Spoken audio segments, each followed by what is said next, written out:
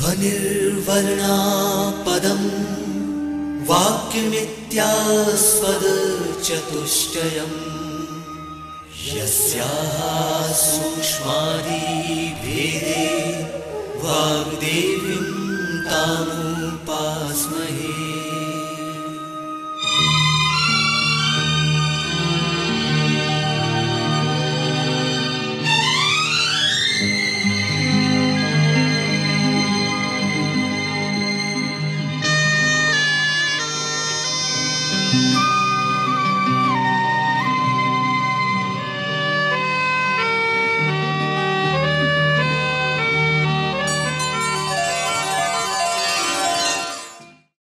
The Electronic Media Production and Research Center EMPRC of Madhya Pradesh Bhoj Open University presents an audio program of English literature.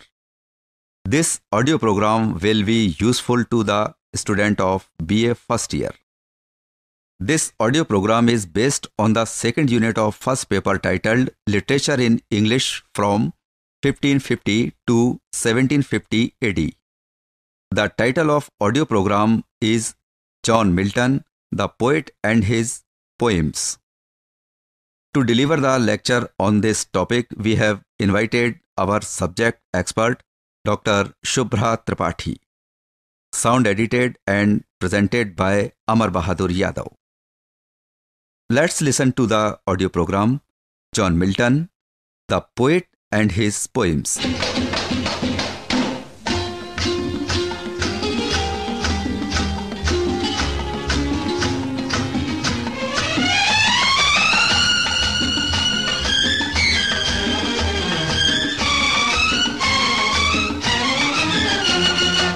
The focus of today's lecture is John Milton, the Poet and His Poems.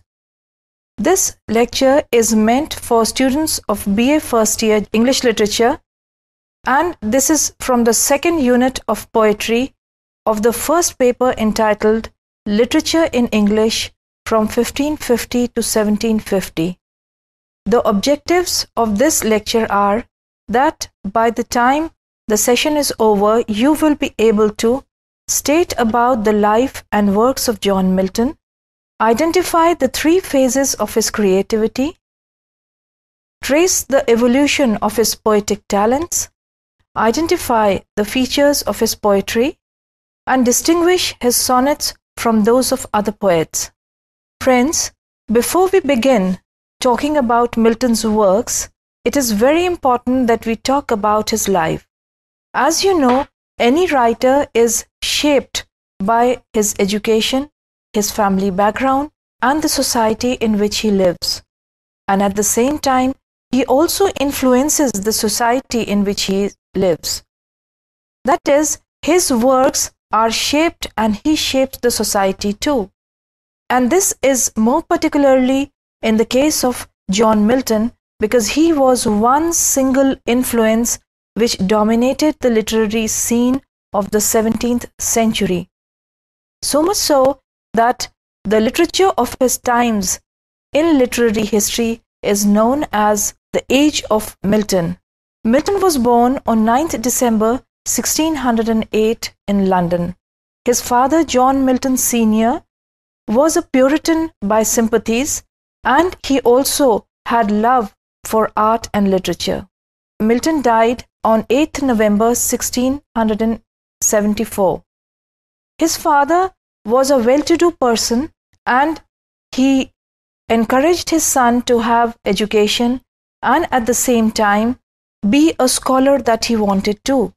He was educated at St. Paul's School and Christ Church College, Cambridge. These were two prestigious educational institutions of that time. While Milton was at Cambridge, he had his first phase of creativity. This is the college period at Cambridge till 1632. As a young man, he wrote several poems, and these poems were experimental poems in English and Latin. Now friends, from this fact you can make out that Milton not only knew and studied English, but also Latin, which was the language of education at that time. And the poems which he wrote during this phase were on the death of a fair infant, this was in 1629, and on the morning of Christ's nativity, again written in 1629, are sufficient to put him in the category of great poets. So much so that Hudson and other writers have remarked that they are, although experimental works, but they are sufficient to declare him as a good and great poet. After this, Milton had a second phase of creativity when he left Cambridge and came to live with his father. Hudson says, even if Paradise Lost had never been written, they would have sufficed to put their author high among the greater gods of English song. The poems that he wrote in the second phase of creativity, while he lived at Horton with his father, were written between 1632 and 1637. This is after he left Cambridge, and by this time he had decided that he would be a poet. He could not join the clergy, which was one of the respectable professions for educated people at that time. This is a very important fact because Milton was a Puritan by temperament, and his father also had Puritan sympathies. Perhaps this was the reason why he could not join the clergy, and therefore, as he had already decided, he devoted himself to poetry completely during this phase. He was a voracious reader since childhood, and during this phase, he became a great scholar because he devoted his time to studies, and he would usually study till late at night, which was again going to influence his life in a big way later on.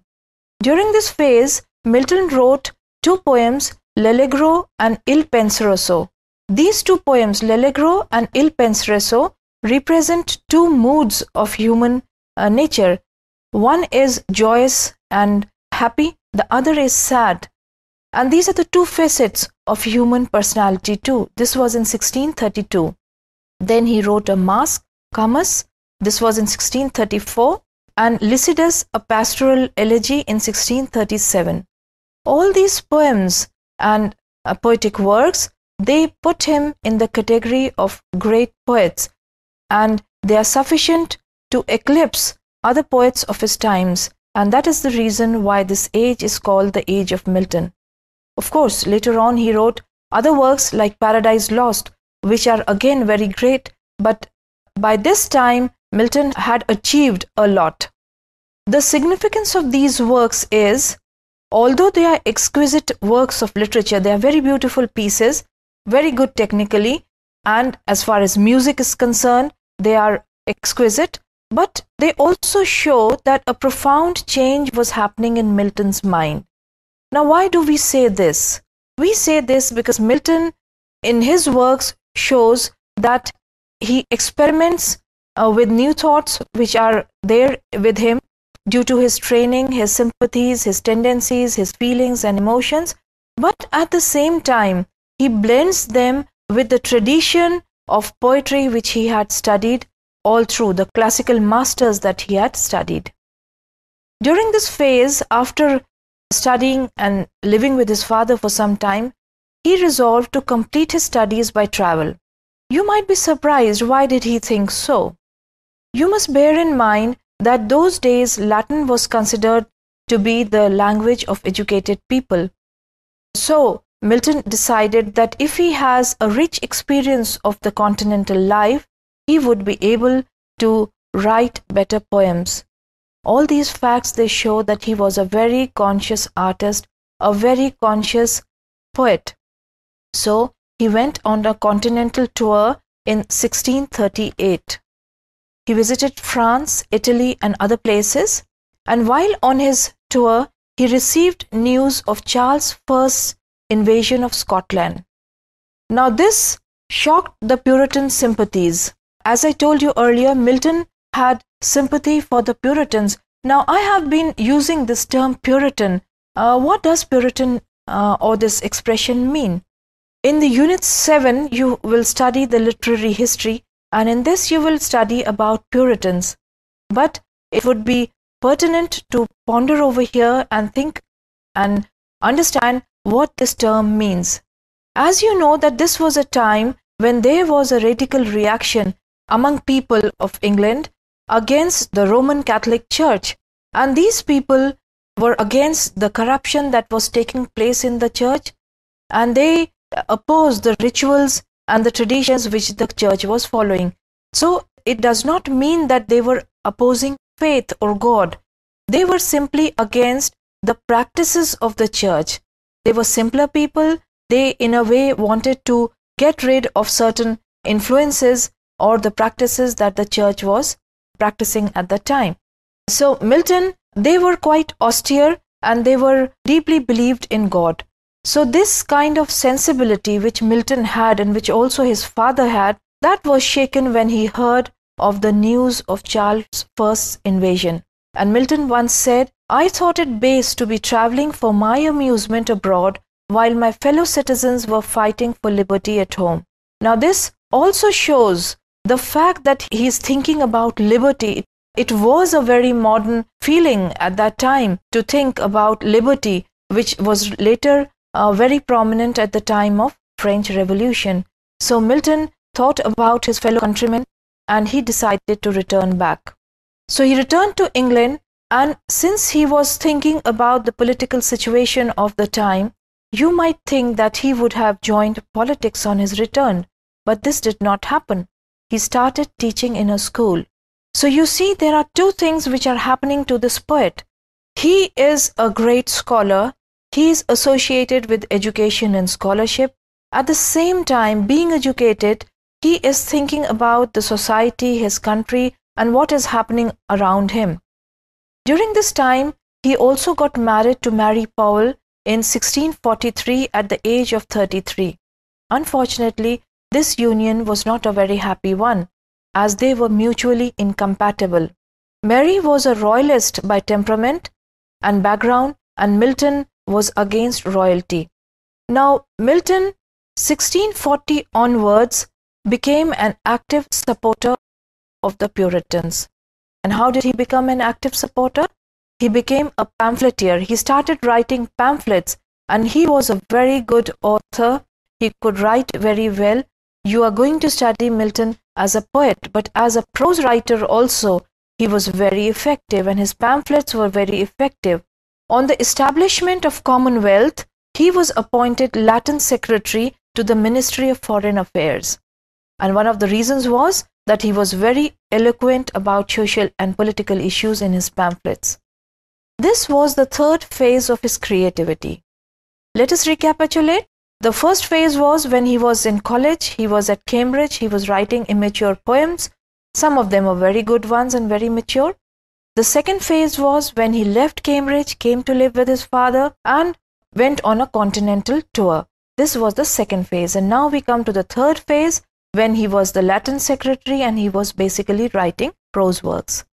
His first prose work was written in 1642, which was entitled A Tract on Divorce. Obviously, as we mentioned earlier, since his marriage was not a very happy one, divorce for him was very important. Then there was a tractate on education and another one entitled Areopagitica. The one on education obviously shows that he was concerned about education in the society and in his times. And Areopagitica is a work which talks about freedom of speech, freedom of expression. This is again a very modern idea, and it shows that Milton was far ahead of his times. Then in 1645, 3 years after the first tract on divorce, came 2 tracts on divorce. So this issue of divorce, which was not very popular then, which was not sanctioned then, was very dear to Milton because he was personally going through bad phase in his married life. Then in 1649, he wrote another article entitled Tenure of Kings and Magistrates. Now, all these show that he was very deeply involved in the society of his times with the political upheaval that was taking place in England, and he was basically as Latin Secretary writing prose. But this was the third phase of creativity in which he wrote his sonnets also, one of which is prescribed for you. And his sonnets were in Italian and English both. The sonnets which he wrote, the earlier sonnets were addressed to one of his fellow classmates, a girl called Emily or Emilia, and this shows that he was following the tradition of Petrarch and other sonneteers before him of addressing love sonnets to his beloved. But his later sonnets, the ones in English and the one prescribed for you, will show that he not only followed tradition, but he transcended that and became a very special kind of sonneteer. By this time, by the year 1653, his eyesight was ruined completely due to overwork and stress. Now, as I mentioned earlier when I was talking about the first phase of his creativity, I said that this is a very important fact, that he was a great scholar and he studied and read a lot. Due to this strain and overwork, he lost his eyesight, and he also wrote a sonnet on losing his sight, which is entitled On His Blindness. At this time, he married Catherine Woodcock, but unfortunately, she died within 15 months. So this union was again not a very happy one. During this time, in the year 1660, monarchy was restored, and Milton, who was against monarchy, who was a supporter of Puritanism, was arrested, fined, and then later released. And he was very fortunate to have been released, because people were much against him, those who were royalists, and his books were publicly burnt by hangmen. So it is like, hanging the person, it's symbolic of that. But he was fortunately saved by Marvell, who was a poet, and some royalists. And it is said that these royalists, though did not like his pamphlets, the kind of propaganda that he was doing, but they liked his poems. So Milton, the poet, was saved from the wrath of the royalists. By this time, he had become poor, he was lonely, and he became blind, totally blind. Some comfort came from his third wife, Elizabeth Minshall. At this time, he felt bitterly for the failure of the Puritan cause. Obviously, he had devoted a lot of time to this cause, and being blind, he felt handicapped, and this was a very terrible time for him. But he did not get depressed completely, and this is the fourth phase of his creativity, which produced one of his best works called Paradise Lost. In this phase, he returned to poetry, which he had left while he was writing prose tracts. The epic Paradise Lost was written in 1667. And in this epic, very famous English epic, he begins by saying that he is going to justify the ways of God to men. He talks about man's first disobedience. He's talking about Adam and Eve and how they are thrown out of the Garden of Eden, but thrown out of paradise, so paradise is lost to them. But he also says that he's going to justify the ways of God to men. So see, he was a Puritan, he opposed the church, but he did not lose faith in God at all, and he wanted to justify the ways of God to men. At this time, he soon regained from his depressing mood, and he wrote Paradise Regained and Samson Agnustus. This was in 1671. So 1667 to 1671, a span of almost 4-5 years. He produced some of the greatest poetries in English literature. Let us now talk about the qualities of his poetry. His poetry shows a great moral and religious influence of Puritanism.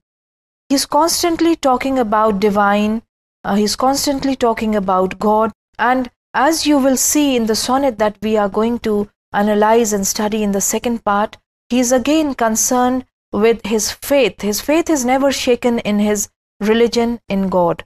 In another sonnet that he had written on his blindness, which is entitled On His Blindness, he says, "When I consider how my light is spent in half my days in this dark world and wide, and that one talent which is death to hide, lodged with useless." He is talking about his talent of poetry, and he says, in the end, they also serve who stand and wait. Those people for whom the talent has become useless, he is talking about his blindness. He says, I'm handicapped. I'm not able to use my talent anymore. But he says that even if I wait upon God, I'm also serving God. So you see, his poems are very religious, and they also serve as a moral for the younger generation today. Then his poems, they show a generous culture of Renaissance. What was Renaissance? Renaissance was an age when people turned towards classical masters, not only for guidance, but also for comfort and solace. They emulated the classical masters, and they wanted to achieve that high standard which classical master had attained. This happened not only in literature, but other arts like painting, music, etc. So Milton's poetry shows a generous influence, a good measure of this Renaissance influence in his poetry. Now you would say that this is contradictory. He is a Puritan and he also talks of Renaissance.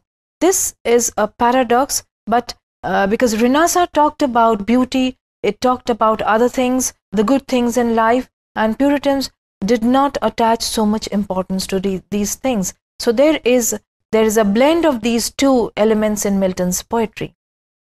His early works show a marked tendency towards Renaissance art. Can you think of a reason why this happened? Remember, in his early works, when he was writing early poetry, he was studying the classical masters. So obviously, he had a kind of tendency towards copying their art. But this is again not mere copying the classical masters. He had creativity of his own, otherwise his poems could not have stood the test of time. But gradually, as we move towards his other works, we find that the Puritan tendency, the Puritan sympathy or the Puritan emotion predominates his works. So he moves from Renaissance towards Puritanism. In his works, we find a union of intellectual and creative power. Now, what does this mean? He had creative power because he had been studying the classical masters, but he was, being a great scholar, he had thought much about what was happening around him. And so the intellectual content of his works is no less. The intellectual vitality is a driving force in his works. So much so that Miltonic quality, when we talk about poetry, we talk about Milton, we specify that his works had a quality which is termed by critics as Miltonic.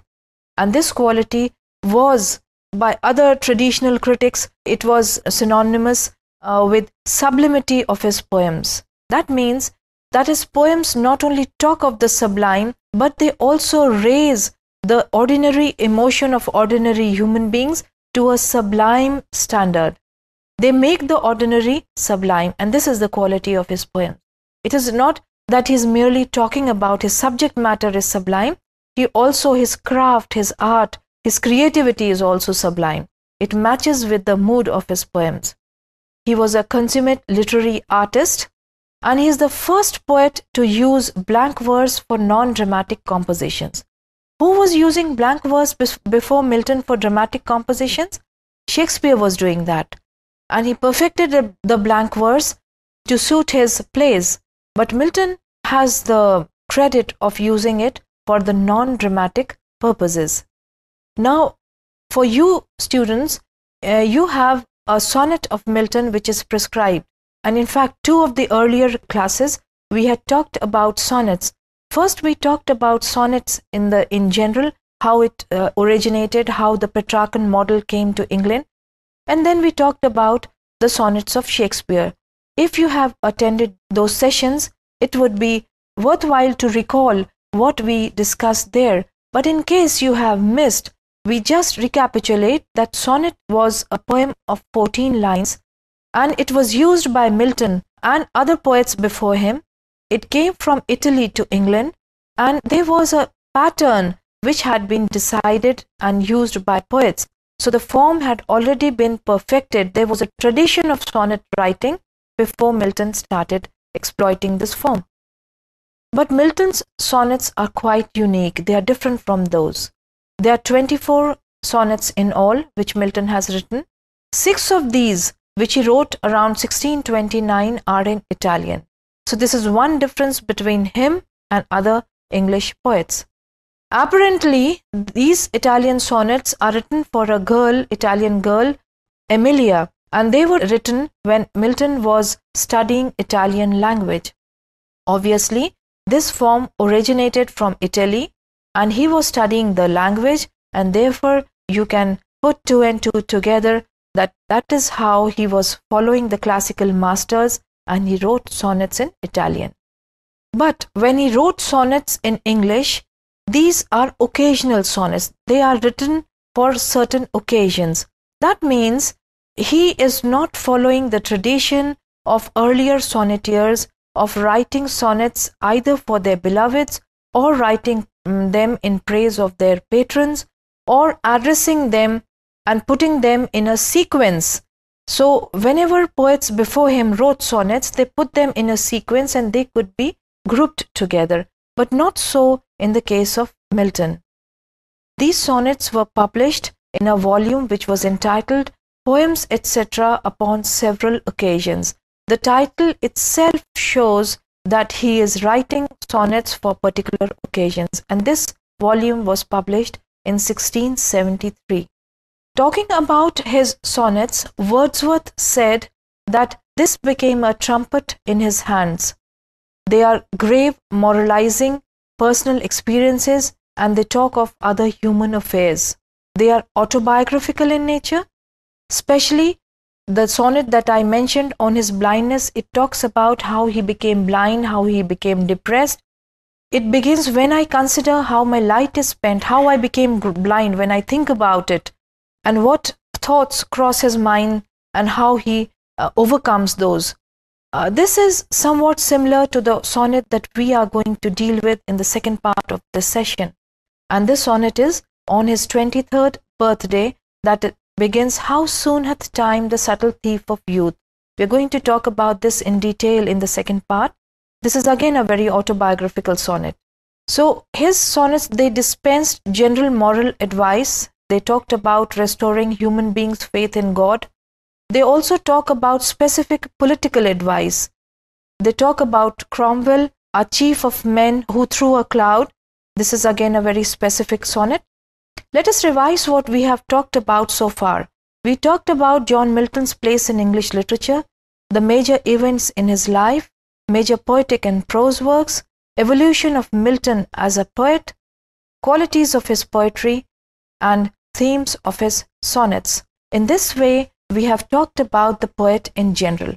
In the next session, we'll talk about his sonnet in particular.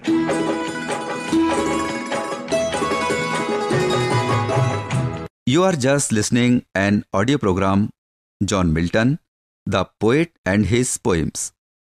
Subject, expert and speaker was Dr. Shubra Thripathi. Announcer was Prem Sharan Khemaria. This audio program was edited and presented by Amar Bahadur Yadav. This program was produced by the Electronic Media Production and Research Center, EMPRC of Madhya Pradesh Bhoj Open University in association with NITTTR Bhopal.